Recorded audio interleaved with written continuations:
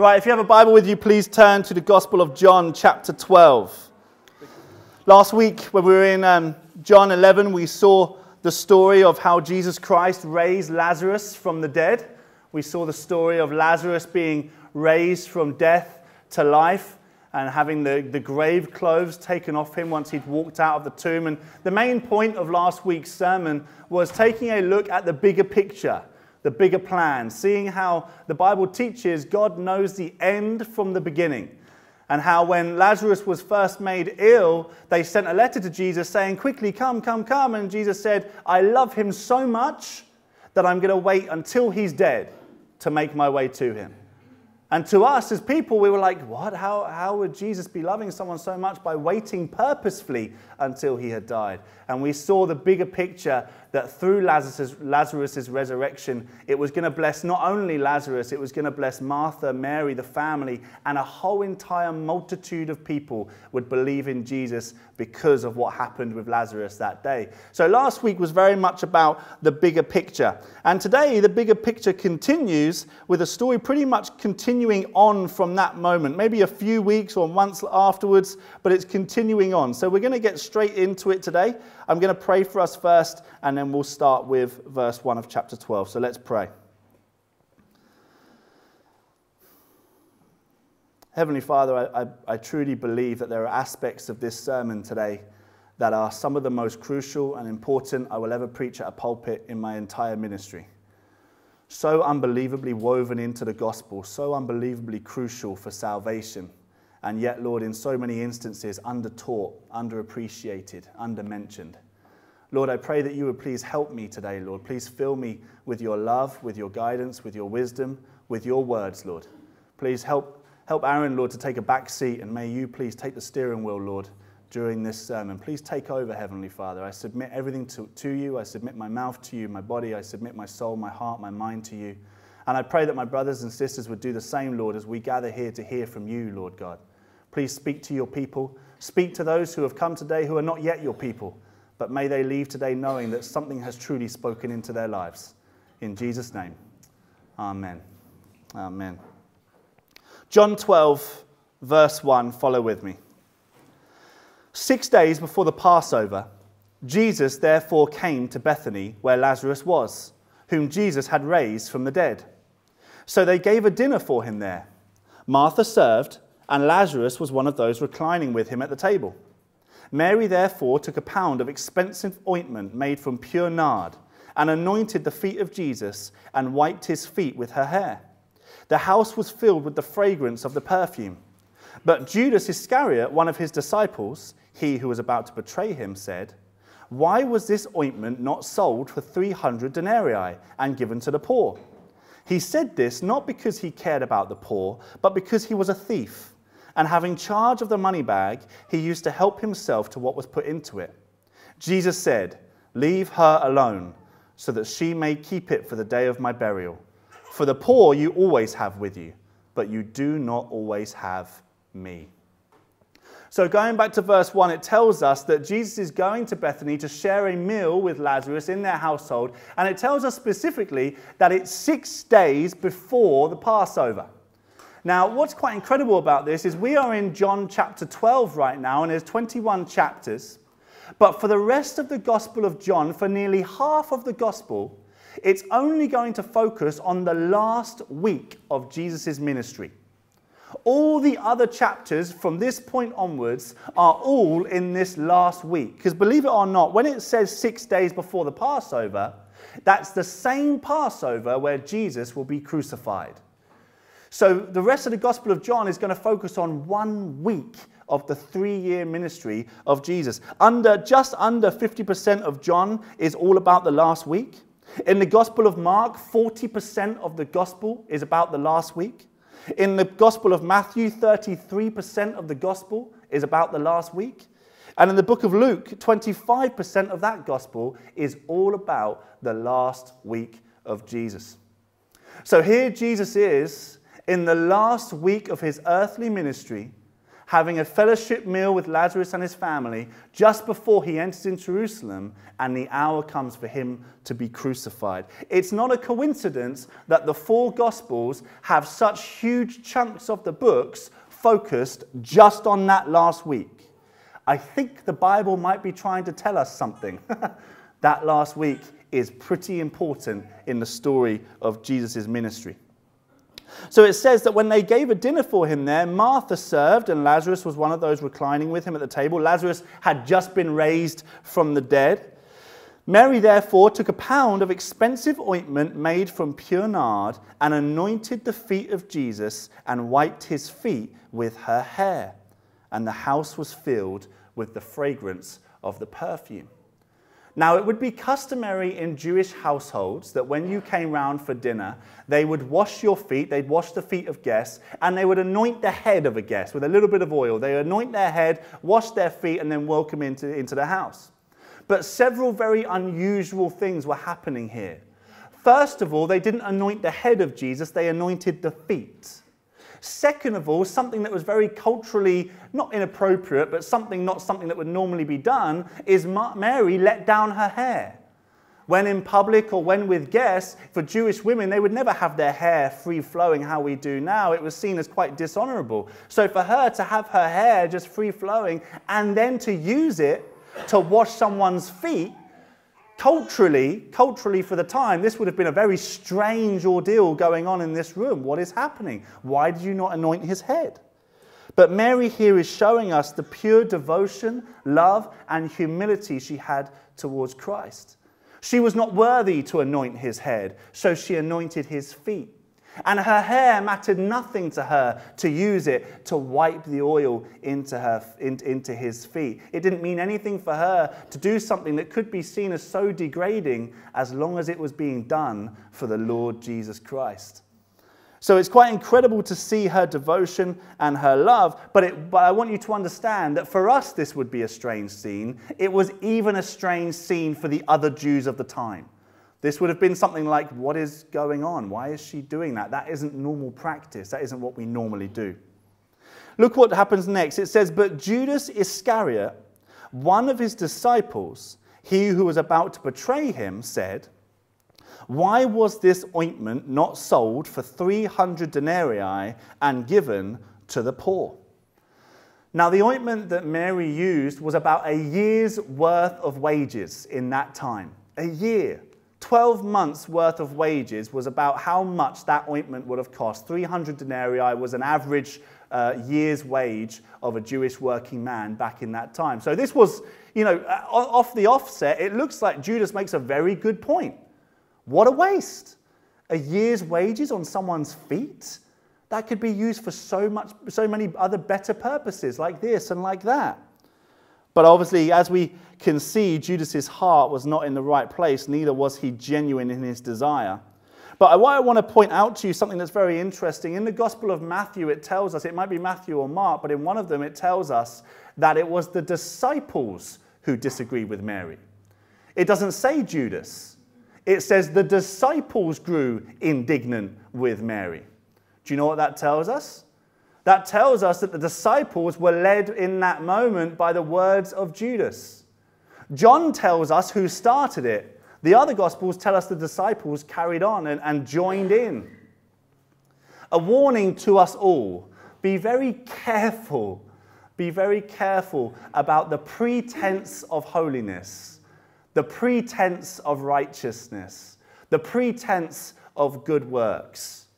Judas, from a wicked heart, said, shouldn't we be helping the poor?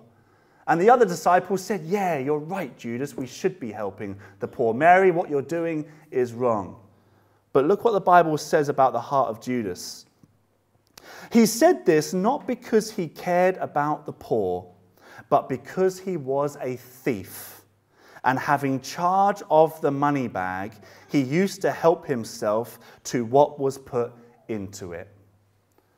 Now, the first thing I'm going to give you, I'm not going to speculate for any of the rest of this chapter, but I'm just going to give you one speculation for you to weigh and test. And the speculation is, it doesn't tell us who put Judas in charge of the money bag, does it? All it tells us is that Judas was a thief, that he evidently loved money because he stole it out of the money bag.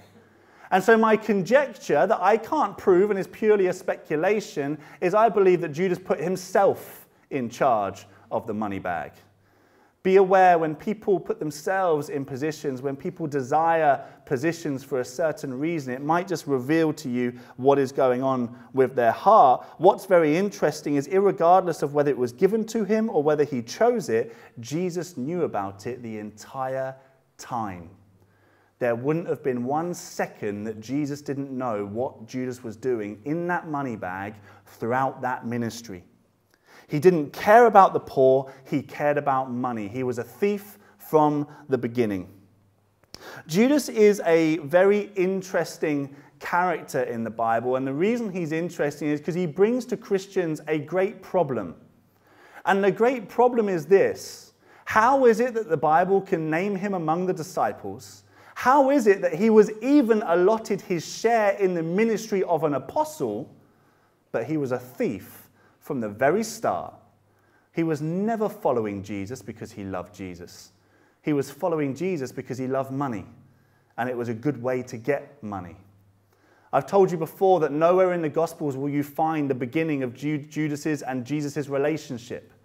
We know from the Bible that Judas came from a town very near to where Jesus was raised. We know that from the Bible, but we don't know how Judas met Jesus or how Jesus met Judas, the only disciple we don't know the origins of. But what we do know is what's said in John 17 when Jesus is praying to the Father. He says this about Judas. When he's talking about the disciples, he says, Lord, Father, I kept them in your name which you have given me. I have guarded them, and not one of them has been lost except the son of destruction.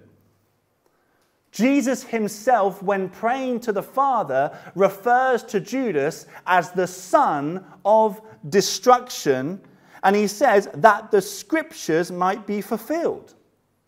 In John 6:70, Jesus says to the 12, did I not choose you, the 12? And yet, one of you is a devil. Jesus turns around to the 12 apostles and said, did I not choose you? And yet, one of you is a devil. Jesus knew from the beginning. Peter takes it further when explaining the origins of Judas in the book of Acts. He says, brothers, the scriptures had to be fulfilled, which the Holy Spirit spoke beforehand by the mouth of David concerning Judas, who became a guide to those who arrested Jesus. For he was numbered among us and was allotted his share in this ministry. Now this man acquired a field with the reward of his wickedness, and falling headlong, he burst open in the middle, and all of his bowels gushed out. And it became known to all the inhabitants of Jerusalem, so that the field was called in their own language Academa, that is, field of blood. For it is written in the book of Psalms, may his camp become desolate, and let there be no one to dwell in it, and let another take his office. Peter here is quoting Psalm 69 and Psalm 108. Hundreds and hundreds and hundreds of years before Judas was born, King David was prophesying as to what Judas would do to Jesus. He was prophesying about how Judas would betray him, and he prophesies in such detail that he tells us the field that Judas would buy with the 30 silver coins. Hundreds of years before he was born. Now, this brings up for us a difficult question, and the question often comes down to, well then, did Judas have a choice? Did he choose to do this? Was he made to do this? Was he prepared to do this? Aaron, what's the answer? Is it free will, or is it sovereignty, or is it both? Could Judas have repented? Could he have turned away? And I spent much of my early Christian life debating people on sovereignty and free will and having these back and forth conversations. And I've realized recently that it's kind of pointless.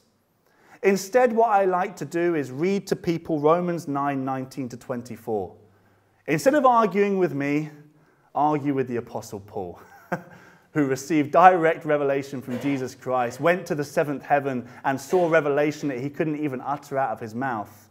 This is what Paul says about someone who Jesus calls the son of destruction. You will say to me, why does he still find fault, God? Who can resist his will? But who are you, O man, to answer back to God? Will what is molded say to its molder, why have you made me like this?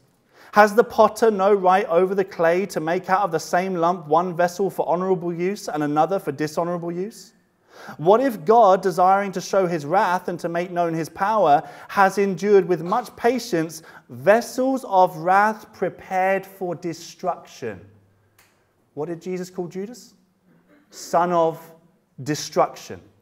Well, Aaron, he chose that. Well, what does it say here? Whom God has prepared. Not he knew what he was going to do before he did it.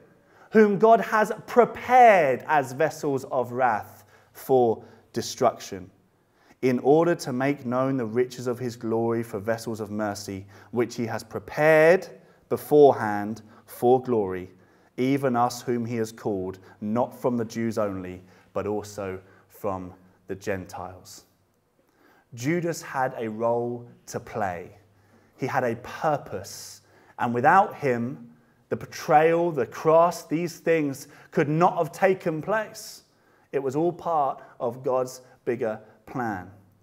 But for us, our question as humans, in our very finite understanding of how these things can possibly happen, we seem to almost want to question God.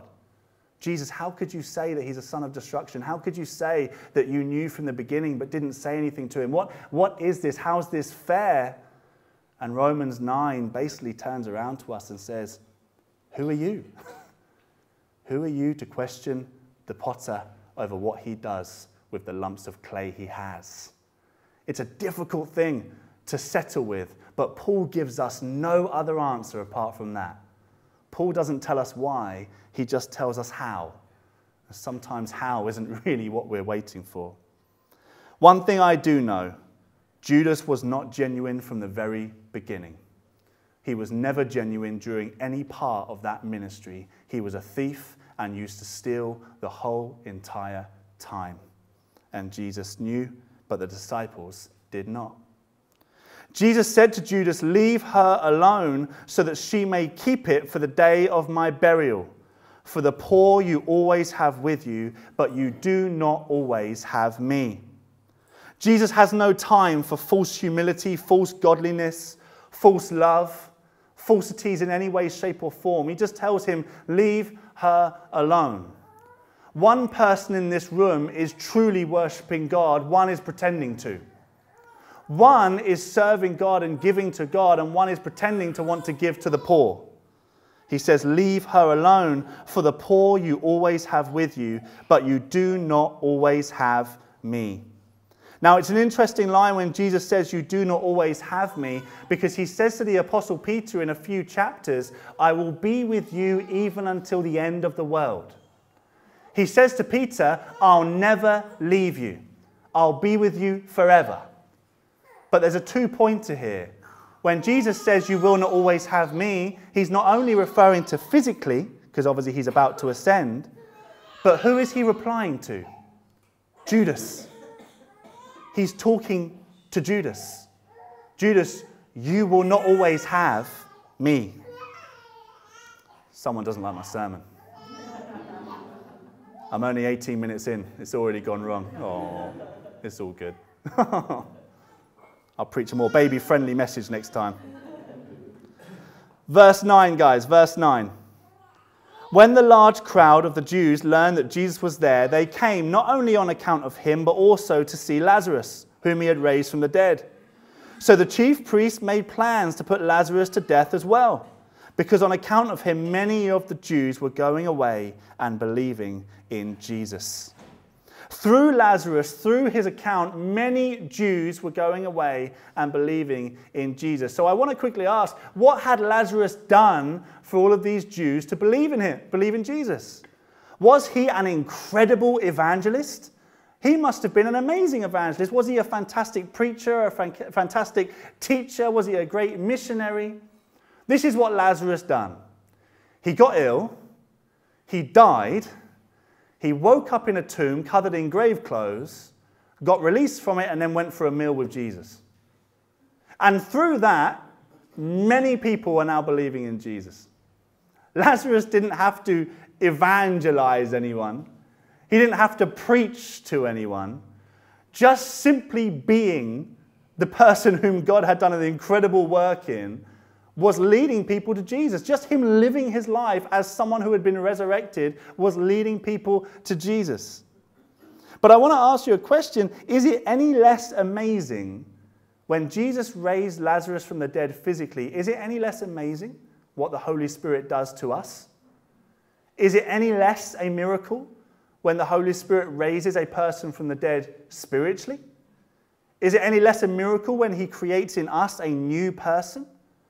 Should we not also follow the same example of Lazarus? One of the most powerful types of evangelism you will ever have in your entire life is allowing the work of Christ to simply ooze out of your life. To be a Christian is evangelism. To follow Jesus is evangelism. To have him mold your life from the inside out, change you from the inside out, is evangelism.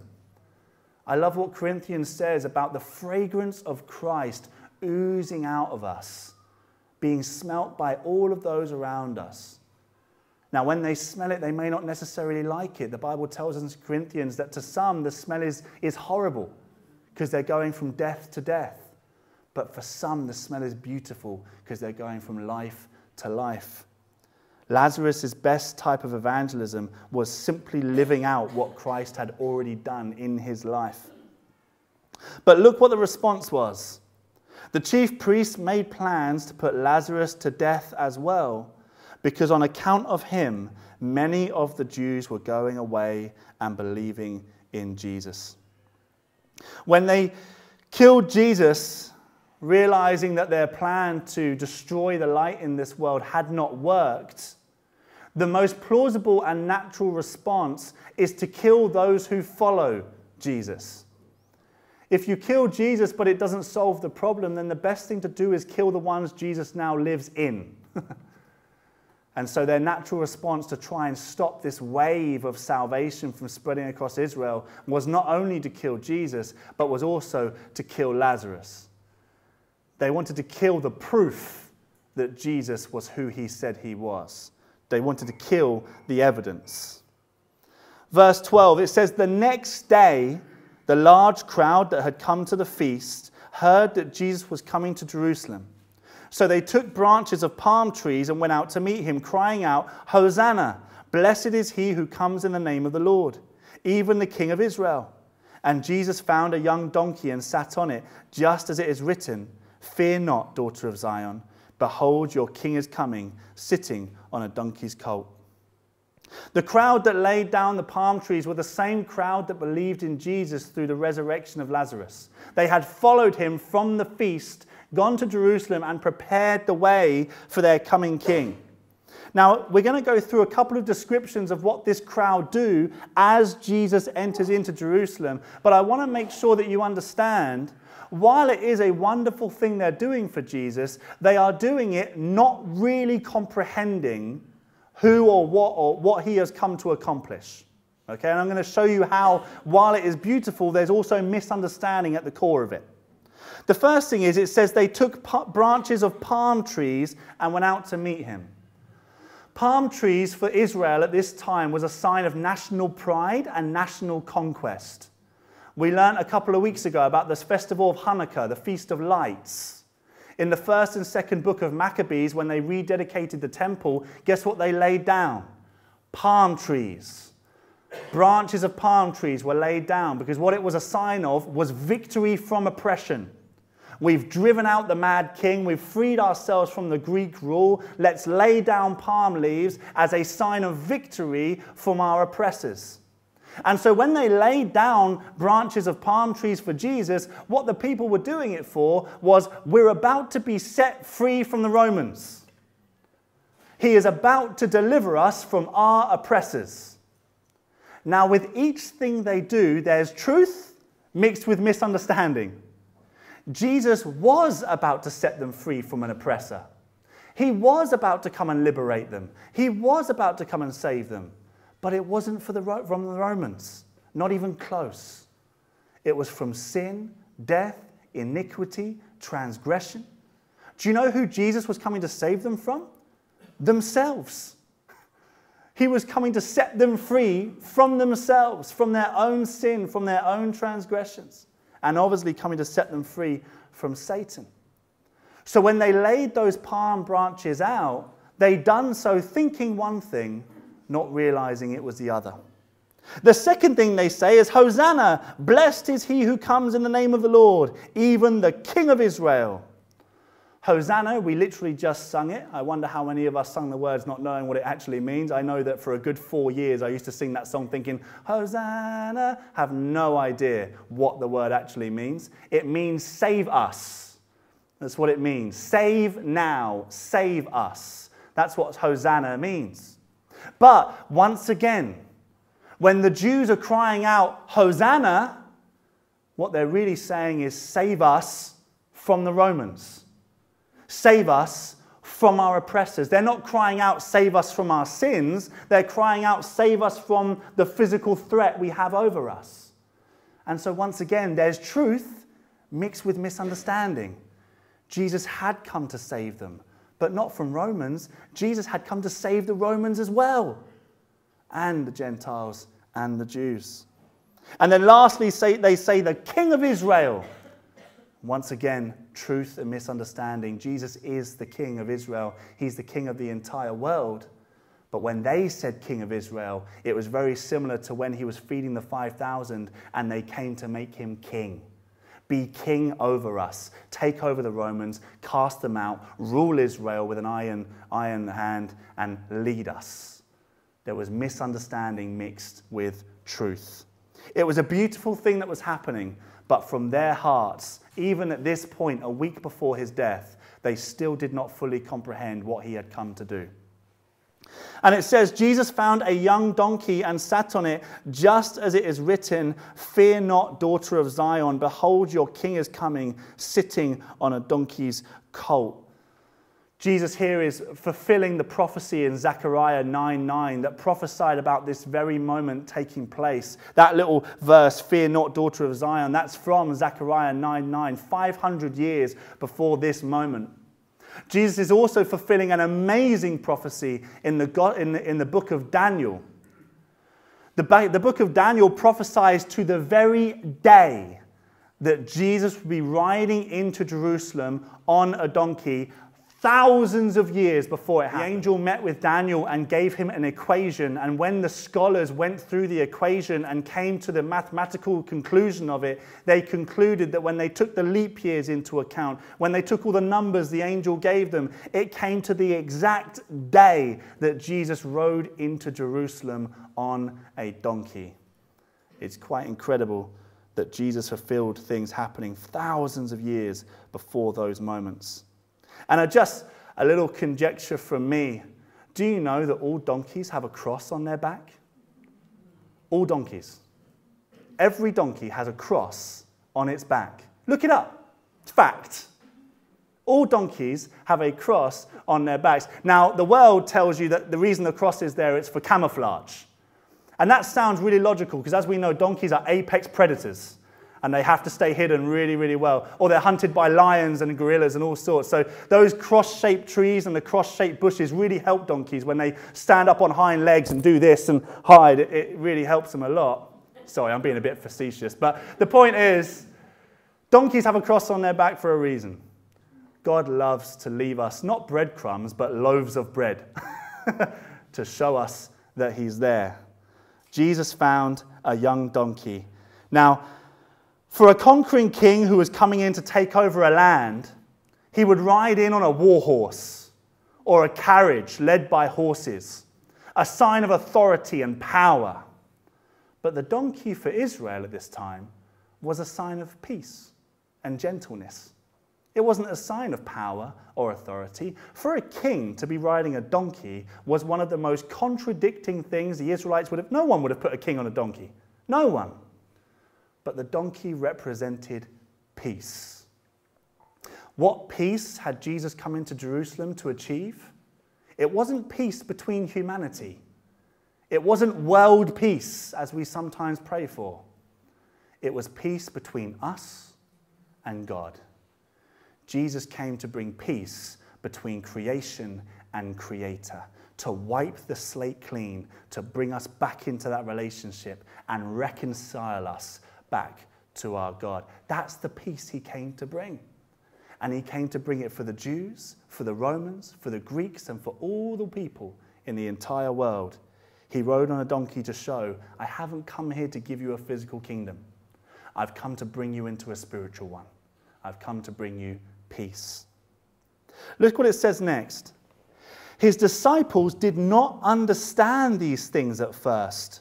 But when Jesus was glorified, then they remembered that these things had been written about him and had been done to him. John has no shame in exclaiming that when he's writing this years later, we had no idea at the time. But it brings me a great deal of hope when I realize that throughout Jesus' ministry, so much of what he taught, they did not understand at the time he taught it. It brings me a great deal of hope to realize that Jesus for 3 years was sowing seeds and watering them that he knew wouldn't come to fruition until after his ascension, till after his cross and resurrection. He knew that, and yet he taught them anyway. It says the disciples did not understand these things, but when Jesus was glorified, then they remembered these things and had been written about him and had been done to him. The crowd that had been with him when he called Lazarus out of the tomb and raised him from the dead continued to bear witness. The reason why the crowd went to meet him was that they heard he had done this sign. So the Pharisees said to one another, "You see that you are gaining nothing. Look, the whole world has gone after him." It tells us that those who are bearing witness, those who are singing Hosanna, those who are putting down branches of palm trees, were the same crowd that had believed in him because of the resurrection of Lazarus. If we go back to last week and we ask Jesus the question, why didn't you go to Lazarus straight away? Why didn't you heal him when he was sick? Why did you let him die? Here we have the answer. Lazarus was a part of a huge plan that his illness and death was only a very small part of. But the ripples from it extended far beyond what Lazarus could possibly understand when he was going through it. Yet I take a great deal of hope in trusting the sovereign plan of God, that the ripples of what I go through may have consequences and effects that I won't see until God reveals them to me in the day that I'm glorified, or if he doesn't reveal them to me at all. So the Pharisees said to one another, "You see that you are gaining nothing. Look, the world has gone after him." It reminds me of that verse, "If God is for me, who can be against me?" The Pharisees, divided again amongst themselves, said there's nothing we can do that seems to stop this guy. We can see how it's progressing and progressing and progressing to the final moment where they say, we've got to kill him. That's the only way we're going to stop him, is if we kill him. However, does it stop him? No. It only extends the kingdom beyond what they could possibly imagine. The fact that we're sitting here learning this right now is evidence that they stopped nothing. That they stopped nothing. Now, you'll notice I've gone through this chapter relatively fast. And we're actually not going to go any further today than verse 26, because I believe in the next 6 verses are some of the most important verses I think I'll ever preach in my entire ministry. And whenever I say that, I always get a gulping feeling within, because the pressure of wanting to get it right is extreme. And the reason, when we read them, you might be thinking, really, Aaron, where's the importance? But the reason there are such incredibly important verses here is because I truly believe that the gospel lies at the very heart and center of what Jesus is about to teach us. So we're going to spend the next 20 minutes, what we've got left, on 6 verses by themselves in order to fully comprehend the importance of what we're about to learn. Read with me from verse 20. Now among those who went up to worship at the feast were some Greeks. So these came to Philip, who was from Bethsaida in Galilee, and asked him, "Sir, we wish to see Jesus." Philip went and told Andrew. Andrew and Philip went and told Jesus. Doesn't seem too important so far, does it? Now, the Greeks may have gone to Philip because Philip was, in fact, the only one who had a Greek name. Philip was not a Hebrew name, it was a Greek name, and so the Greeks came to Philip instead. Philip then goes to Andrew because Andrew was one of the three who had the intimate experiences with Christ. There are at least 3 experiences Jesus had only with John, Peter, and Andrew. And so he was one of the 3 that goes with him. So Philip goes to Andrew and they both go to Jesus and say, hey, these Greeks want to speak to you. And Jesus answered them, the hour has come for the Son of Man to be glorified. All the way through the gospel, we've heard Jesus say, my hour has not yet come. My hour has not yet come. Jesus now says about 5 days before the crucifixion, my hour is now here. 3 years before this, he had said to his mother, my hour is not yet here. 3 years later, my hour is now here. The hour has come for the Son of Man to be glorified. Notice it does not say the Son of Man to be crucified. Notice it does not say the Son of Man to be put to death. It is my time now for the Son of Man to be glorified. Before we go any further, I want you to understand something. The cross is not a tragedy. It's an achievement.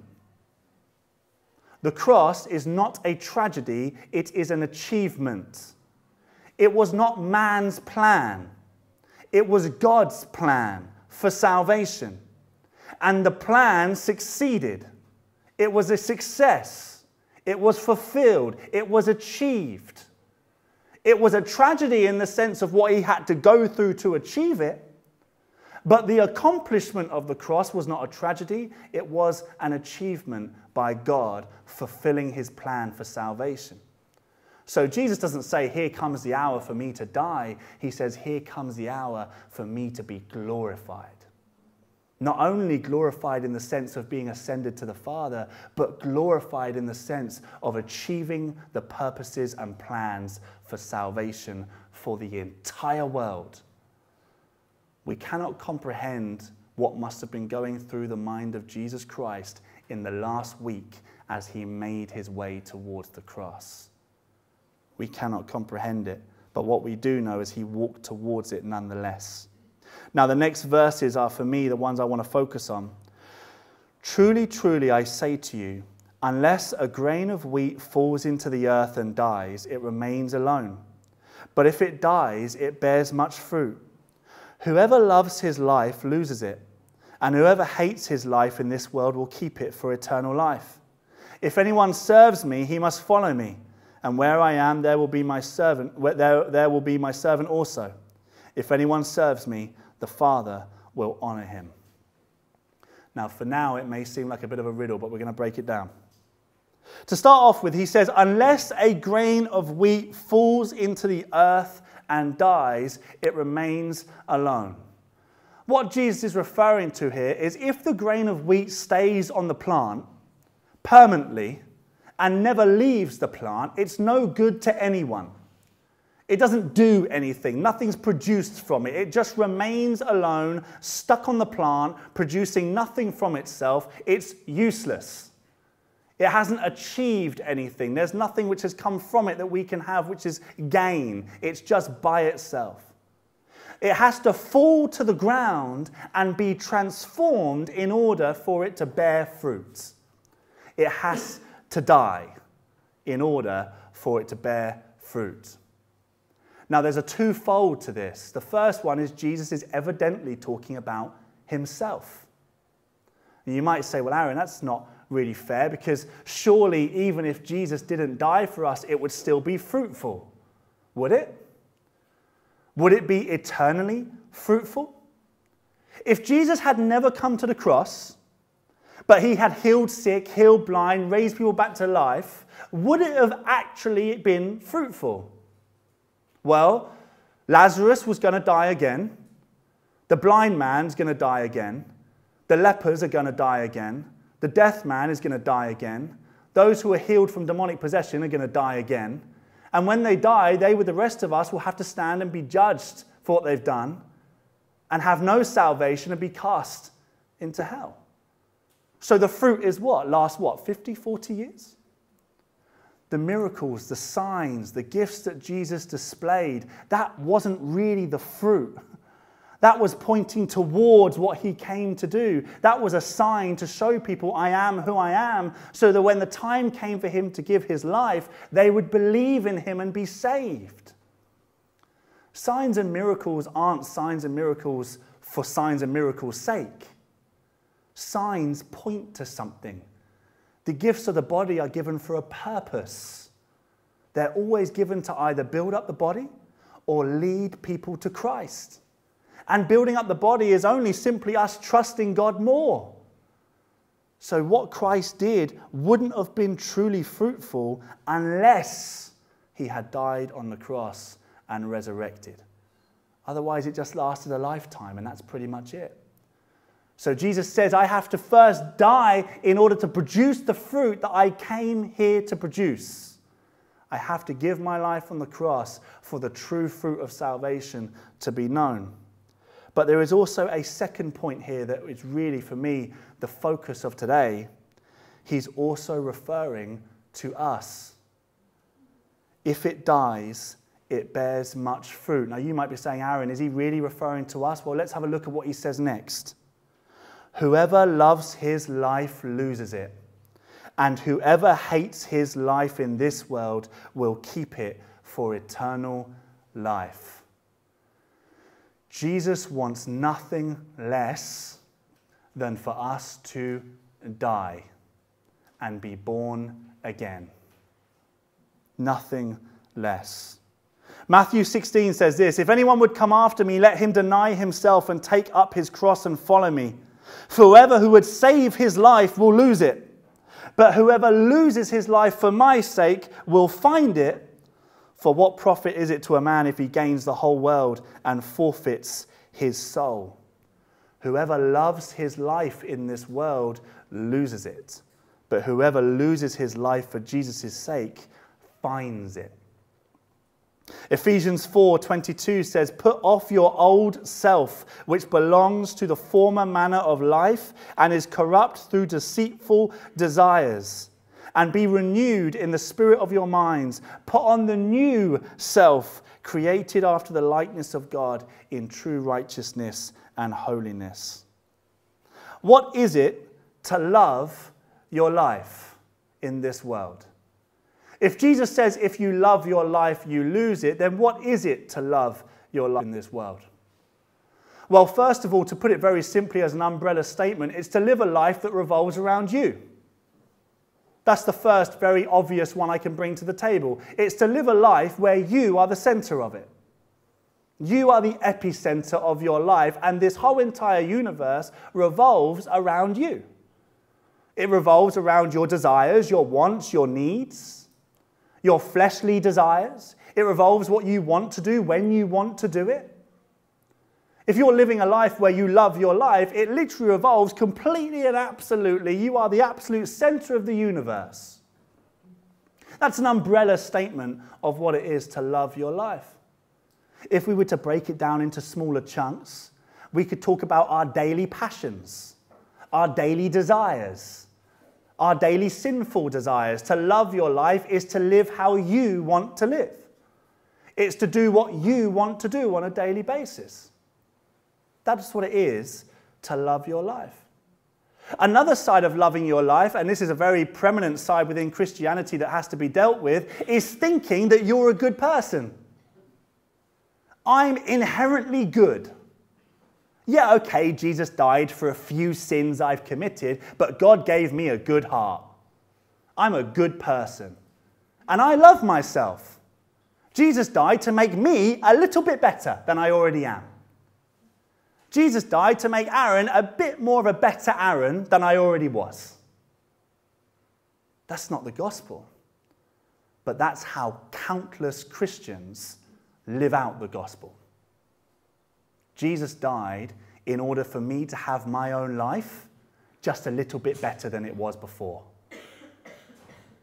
That's a fallacy. That's a heresy. That's not Christianity. That's not the gospel. If that's the gospel you've believed, you have believed a false gospel. You have inherited a false salvation. And when you see Jesus, he may just say to you, get away from me, I don't know who you are. Look what Jesus says. Whoever hates, the Bible doesn't use words for the sake of it. Whoever hates his life in this world will keep it for eternal life. Hates his life in this world will keep it for eternal life. Let's break this down. The first one I want to talk about is water baptism. What is water baptism? Well, we know from the Bible that water baptism, when we baptize in the name of the Father, the Son, and the Holy Spirit, the Bible teaches that water baptism, what's taking place, is a burial. I am being buried with Christ, and when I come up out of that water, symbolically, I am being raised with him. Let me ask you, would you bury someone who's still alive? No. Hopefully. No one said no. Bit worrying. Maybe you really don't like some people. But would you bury someone who's still alive? The answer is no. You bury dead people. The only person who should be getting baptized is the person who has died. They need a funeral. They're dead. They need to be buried. I say often when I'm baptizing people, welcome to this person's funeral. A miracle's about to take place. You're going to witness a funeral and a birth all at the same time. Because when they go down, they're being buried. When they come up, they're being born again, a new creation, a new life. But here's the problem, guys. Many Christians go down into that water thinking, let me take me with me. And when they come back up, they've got the misunderstanding of, I guess I'm allowed to still keep the old me with me as well. They go down into the water alive, not yet dead. They go down there still clinging on to what they had. Like Lot's wife who looked back at Sodom and Gomorrah and turned into a pillar of salt. Like the man whom Jesus says, if anyone puts his hand to the plow and looks back, he is not worthy of me. They don't get baptized wanting to completely and absolutely die and be born again. They get baptized thinking this will make my life a little bit cleaner. That's not the gospel. That's not the gospel. I'll put it easy to you. You cannot have both lives. It's that simple. What did Jesus say in Revelation? You are neither hot nor cold. I wish that I could spit you out of my mouth. Would it be that you were neither hot nor cold? Would it be that you were one or the other? You cannot be alive and dead. It's either Christ who lives in me or Aaron who lives in me. I don't get to share. Jesus shares many things with us. He does not want to share your life. He wants you to die and live a new life, to be buried with Christ. The Bible teaches us, seek first the kingdom of God and his righteousness, and all these things will be added unto you. And we think, okay, seek first the kingdom of God. Seek first the kingdom of God. What is it to seek first the kingdom? Okay, I'm going to serve at church, and I'm going to do some charity deeds, and I'm going to make sure I pray for 2 minutes once a day. That's seeking first the kingdom of God. But look what it says next in Luke 17. When they talk about the kingdom of God, do not say there it is or there it is, for behold, the kingdom of God is within you. What is it to seek the kingdom of God? It's to seek the life of Christ within you. That Christ would take the reins, take the steering wheel, take over. That you would die and he would live through you. Now, what is it really to hate your life, which needs to be understood? If Jesus says he who hates his life, what is it to hate your life? One of the first steps in hating our lives in this world is to know that there is nothing in me that is desirable or worshipable or glory, whatever. There's nothing good in me. What is it to hate my life? How can I go down into that water no longer wanting to be the person I am is only if I understand there is nothing good in me. The Apostle Paul calls himself a wretch. He says, how could God save a wretch like me? There's a wonderful verse Jesus teaches. He says, he who is forgiven of much will love much, but he who is forgiven of little will love little. Now, the truth is, every human being on the planet needs to be forgiven of much. There's not one human being who needs to be forgiven of little. But here's the point Jesus is making. The person who goes down into that water, realizing what they've been saved from, realizing who they were before, realizing just how desperately sick and in need of salvation they are, they will love and serve Jesus in an incredibly devoted way because they owe everything to Jesus. They owe everything to him. But the person who thinks, I've been forgiven of a little, but I wasn't that bad, what's the cross to you then? That sacrifice won't mean that much. His blood won't mean that much. His body won't mean that much. You might look at other people and say, man, they really need salvation. But as for me, I'm kind of okay. But here's the thing. You'll serve Jesus with that mindset. In the way that you serve him will be reflection of that mindset. The way you serve Jesus, the way you love Jesus, the way you're devoted to Jesus will be very much reflected in your understanding of how badly you needed saving. Of how badly you needed saving. What else is it to hate your life in this world? It's to be like the bondservant who pierces his ear and says, I don't want to do what I want to do anymore. I want to do what you want me to do. I don't trust my own heart. I don't trust my own mind. I don't even trust my own morals. I want to completely and absolutely do only what you want me to do on an hourly, secondly, minute basis. I don't want Aaron to live anymore. I want Christ to live through him. That's what it is to hate your life, to not want what the world wants, to want what God wants, to not want what your flesh wants, but to want what God wants. This is true transformation. Now, baptism we know is symbolic, but please don't misunderstand me when these things are real as well. This is not a symbolic lesson. This is real. The Holy Spirit really changes people.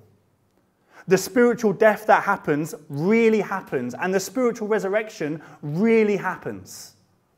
The new heart that God places actually gets placed, and the new mind of Christ actually comes in, and the Spirit of God that raised Jesus from the dead actually does come and live within your very bodies. I am not a symbolic preacher. This is all airy-fairy stuff. This is real life. This stuff happens. Die and be born again. Whoever loves his life loses it. Whoever hates his life in this world will keep it for eternal life. Now, nearly at the end, but two very big implications here. The first very big implication is what we are talking about today is the main reason that people do not come to faith. This is the real reason why people don't give their lives to Jesus. They may have lots of other things in front of it to hide it, but what we're about to discuss can often be, for many people, the real root cause of why they don't become Christians. In John 12:42 it says this, nevertheless, many of the authorities believed in Jesus, but for fear of the Pharisees, they did not confess it so that they would not be put out of the synagogue. It goes on to say they cared more about the glory they received from this world than they did from heaven. I want to make something clear. It is possible for someone to say, Aaron, I believe in Jesus. I believe in the Bible. I believe in everything you are saying, but not be saved. And that's because the book of James tells us there are two types of faith in this world. living and dead. The book of James tells us even the demons believe. Demons believe in God. Of course they do. They can't deny that he's real. Are they saved? No. It's dead faith. The reason I think this is so crucial, I have met so many people in my life, close family, friends, I think even of my own brothers. I remember sitting in a car with one of my brothers and him turning around. We were on a journey to Cornwall. It was about 3 hours long. And my brother turned to me, and I believe what he said. He said, Aaron, I believe what you're saying. I know what you're saying is true. I know that Jesus is truly God. I know that he did come down and die. He spoke to me in the car, and I got excited. I was like, oh my goodness, my brother's becoming a Christian while I'm driving a car. He said to me, I know that God is real and that the Bible is true. I know it's all true. But here's the point. He didn't want to die. He loved his own life too much. He knows it's true, but he also knows what he has to give up. Himself. He doesn't want to die. And so while there is faith there, it's dead faith. Living faith leads to obedience. Living faith leads to good works that can be shown and proven. Now I pray and hope for my brother that he comes to a point where he is ready to die, to give his own life up. But he's in that age, so many teenagers, he's in that age where to be a Christian means all that restriction and rules and commandments, and Jesus wouldn't let me do this, and Jesus wouldn't let me do that. I don't want to be celibate and wait till marriage. I don't want to give up getting drunk on the weekends. I don't want to give up doing this and doing that. They see Jesus purely as a commandment giver and not as a savior. So that even when someone genuinely looks at me in the eye and says, Aaron, I know that everything you're preaching is true, but what they're really saying to me is this: I don't want to die. I don't want to die. I love my life too much. I pray and hope that God brings him to a place that he hates his life in order that he can find true life in Jesus Christ. So many people I have met with that same problem, with that same dilemma of not wanting to lose their life. But there is a second application, not for unbelievers, but for Christians. I have conversations with many Christians talking to me on a weekly basis saying, Aaron, I want to bear fruit.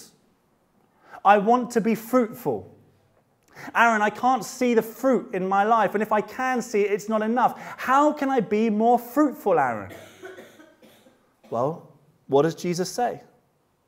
If it dies, it bears much fruit. It goes back to the story Jesus says about those who are forgiven of much will love much. Those who are forgiven of little will love little. It goes also to the saying where Jesus says it is harder for a camel to pass through the eye of a needle than for a rich man to enter heaven. There are a lot of Christians in this world dragging behind them their old life, doing their best to live both at the same time, wanting to raise the dead man while trying to live as the new, wanting to follow Jesus, but only as far as they want to, wanting to follow Jesus, but still wanting to kind of live their own life, still wanting to do what they want to do. Kind of, Lord, I'll obey you in this and this and this, but leave this and this and this alone. Lord, I give you my marriage, but leave my wallet. Lord, I give you my wallet, but leave my marriage alone. Lord, I give you Sundays, but leave Monday to Saturday. Or Lord, I give you Saturday and Sunday, but leave Monday to Friday for me to do what I want. Jesus asks for nothing less. He did not come to have 10% of your life, 20% of your life, 40% of your life. Jesus died for 100% of your life.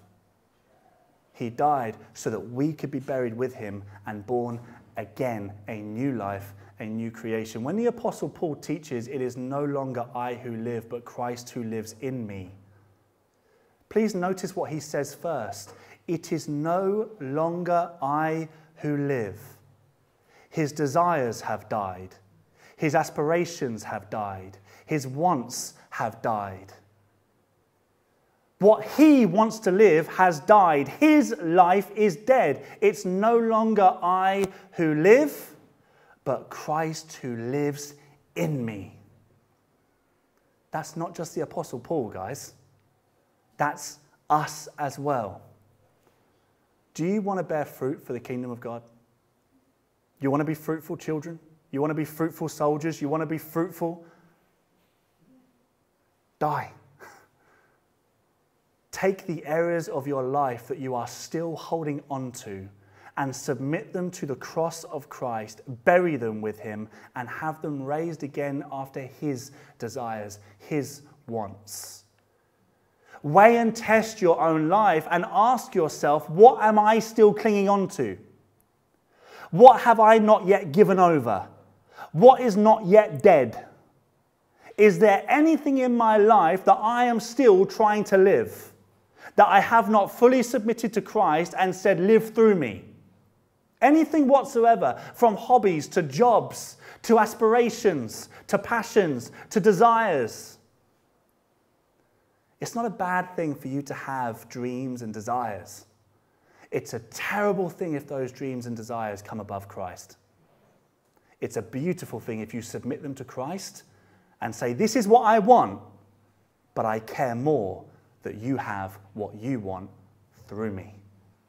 So whether you give me my desires or not, your grace is sufficient for me. The life of Christianity is not, thank you, Jesus, for making my life better. The life of Christianity is, thank you, Jesus, for burying my old life and for giving me a whole and completely new one. Jesus does not make you a better person. Jesus changes who you are. He doesn't take Emma and say, I'm going to make a better Emma. He says, I'm going to make a new Emma. Take John and say, I'll make a better John. No, I'll make a new John. The old John's buried and dead. I'm going to make a new one. A new creation. The question has to be, have we died? Do we hate our lives for the sake of Christ? Galatians 2:20, I have been crucified with Christ. It is no longer I who live, but Christ who lives in me. And the life I now live in the flesh, I live by faith in the Son of God, who loved me and gave himself for me. It is no longer I who live. I'll go back to my original statement. The world no longer revolves around you. The world now revolves around Christ. Is there any part of your life where your world still revolves around you? Any part whatsoever? If there is, bring it to Jesus, bury it at the cross, and devote it completely and absolutely to the Lord. It sounds extreme. I would even be called by some a radical preacher, radical Christian. I tell you what, I'd much rather be a radical Christian and preach the truth than be a normal Christian and preach watered down gospels that change absolutely nothing. Because it tells you, you're fine how you are.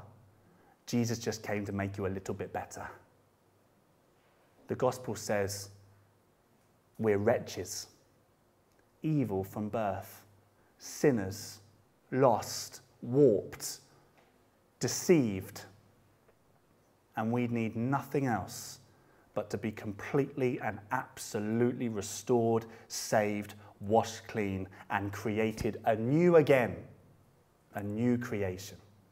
That is the gospel of Jesus Christ. No wonder the other gospels don't offend people, because it's not the true gospel. This is the gospel that people hear and they either rejoice at, because there's a way for them to be born again, to be changed, or they either hear it and are greatly offended because you're telling them they'll never be good enough. Christianity is the only religion on the entire world, the only The only belief system in the entire world that preaches this. From Hinduism to Muslims to Sikhs, every other religion preaches some sort of works-based salvation. If you're a good enough Muslim, if you're a good enough Catholic, if you're a good enough Hindu, even if you're a good enough Hindu, you'll be reincarnated as this. If you're good enough anything, if you're good enough as you are, Christianity is the only faith in the world that says you will never be good enough. So I sent my perfect Son to die for you, who is good enough, in order to create in you a new person. The only faith in the entire world that says something as drastic as that God had to die for his creation. To finish off, he carries on, if anyone serves me, he must follow me. If anyone serves me, he must follow me. You are not really able to serve Jesus without following him. You're not able to follow him without serving him. They go hand in hand.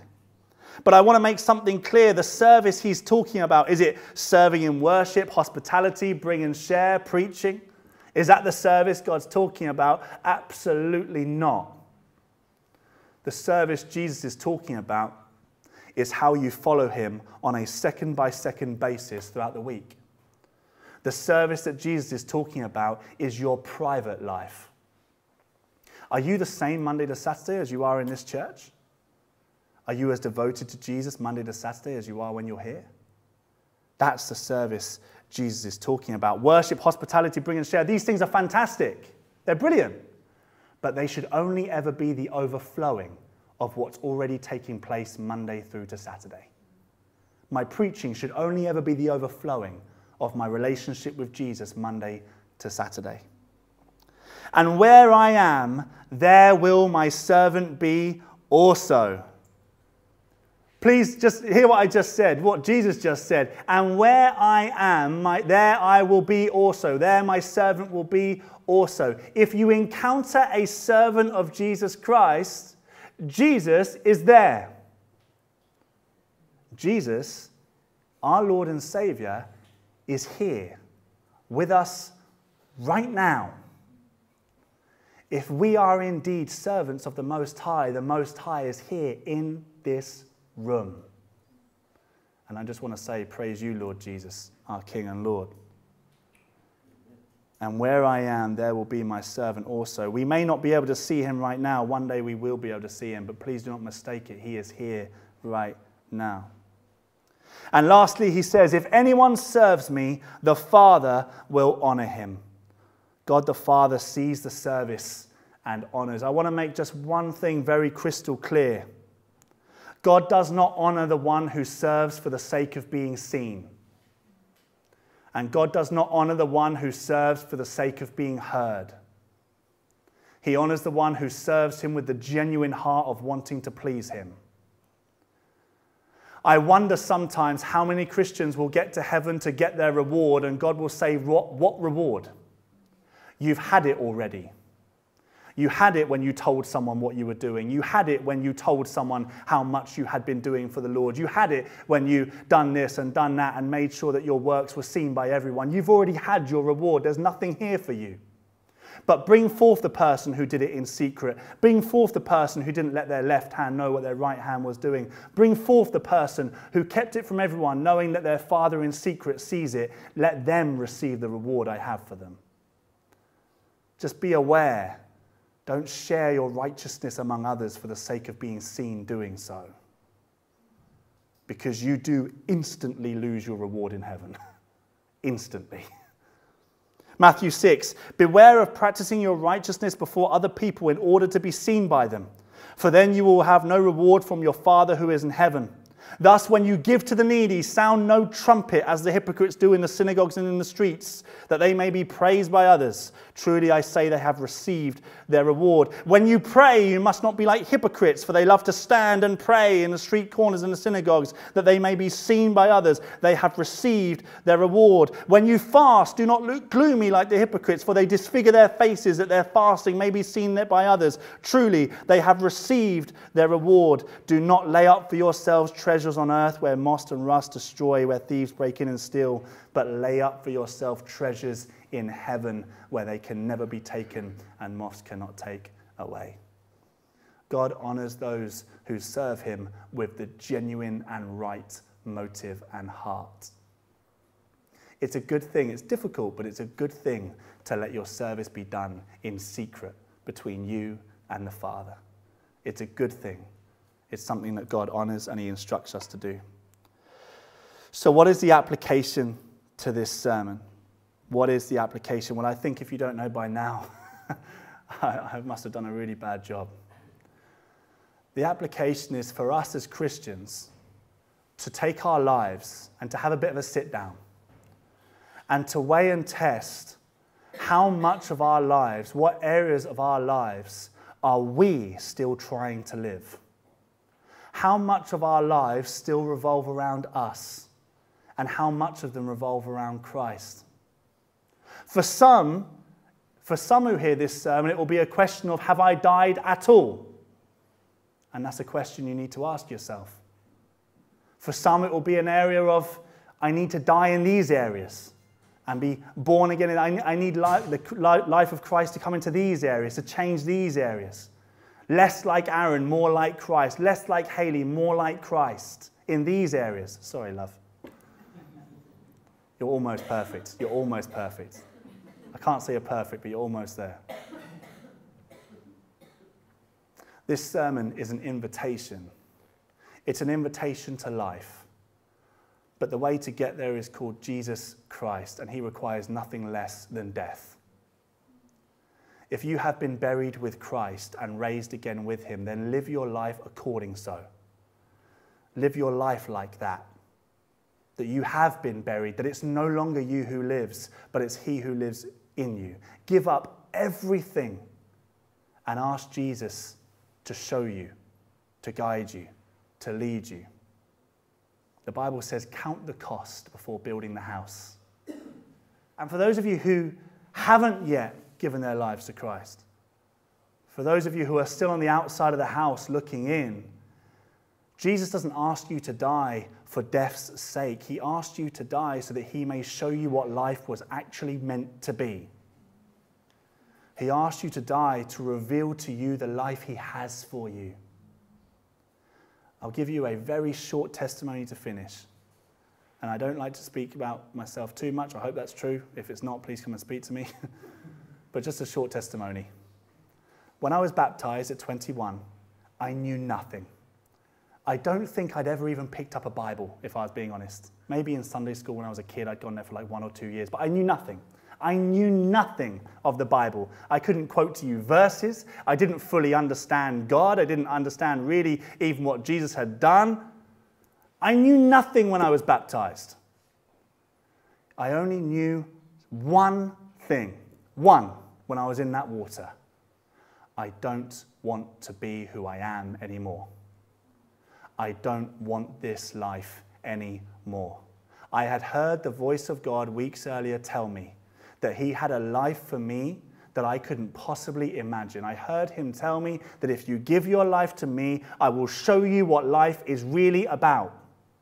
And when I got in that water, while I knew nothing, all I did know was when I go down into this water, I want to die.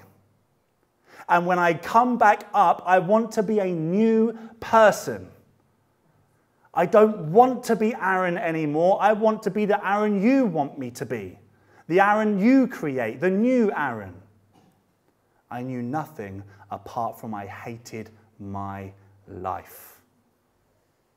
And I can tell you assuredly that in the 7 years since I was buried with Christ, Jesus has shown me in abundance what life is really about. I have a baby on the way, a beautiful wife, a pastor of a church. If you had looked at me 7 years ago, you would have been like, that guy is so done for. Jesus has given me the life he wants me to have.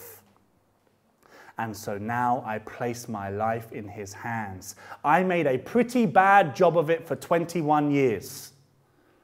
So why on earth would I think that I can try and make a good job of it now? I can't.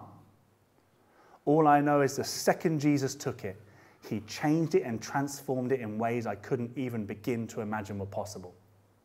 And I'm not just talking about big things like a wife or a baby. I'm talking about the intricacies of my life. I'm talking about addictions. I'm talking about sins. I'm talking about things that I never thought I'd be free from, that I was free from overnight because I hated my life and I gave it for the sake of Christ. The question I have for you today is, do you love your life or do you desire the life Christ can give you? You get to choose. It's either your life or Christ's life. You cannot have both. Which one do you love more? That's the choice. I made my choice. You make yours. Let's pray.